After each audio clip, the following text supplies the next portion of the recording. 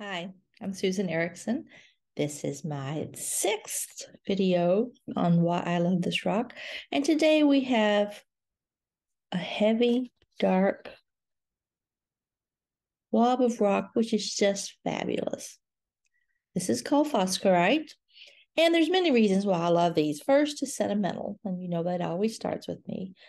When I first went to my thesis area in 1975, it was the first time people at the mine had ever encountered a woman geologist. So they didn't let me in the mine. And so while I sat there for a week waiting for the phone calls between Johannesburg at the university and the mine, like, what is this woman going to do? I got to sit in the mine office. Secretaries took pity on me and took me home for dinner, but the men brought me rocks. And I have to say, I have to admit, it's probably the only time in my life I ever batted my eyelashes in a good Southern way and said, "Oh, well, thank you." So they brought me fabulous rocks. You'll see more of them as time goes on, but this is one of them. And you wouldn't think, "Oh, wow, what a fabulous rock," but it is. So you see that crystal right there? That's olivine, and that came straight from the mantle. It's magnesium rich, and it tells me something about the chemistry of the rock it formed in. There's other things in here, such as bedelite and apatite. And you know, I've had this rock for decades and it's still hard for me to find. So there's an apatite. I'm going to show it to you closer. And there's some other things, but you know, I have to really search around because it's pretty dark. There is copper colored or golden colored chalcopyrite, which is mined for copper. And this is very heavy. So there's a copper sulfides, which is very heavy. And there's magnetite, which is iron oxide, and it's very heavy. So there's the science of it. There's the sentimentality of remembering that first week at Phalaborwa.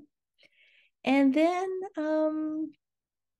the third reason is the real kicker in here. It contains the mineral bedelite or badleite, and it's zirconium oxide, which the oxide is used to make the blue ceramic glaze. And I'm just the first person to date that mineral.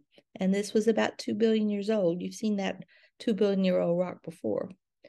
Last time we looked at zircons, which are zirconium silicates, which form in more silica-rich rocks, but there was not enough silica in this rock, so it forms zirconium oxide, and it's very rare. So this rock is mined for copper, iron, apatite, phosphate mineral, and zirconium, which is quite rare.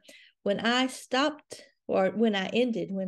my thesis, I went to the mine to give a talk, and a lot of the mining people came from all over the area. And the big question was at the end, "Susan, you know so much about this. How do we find another one?"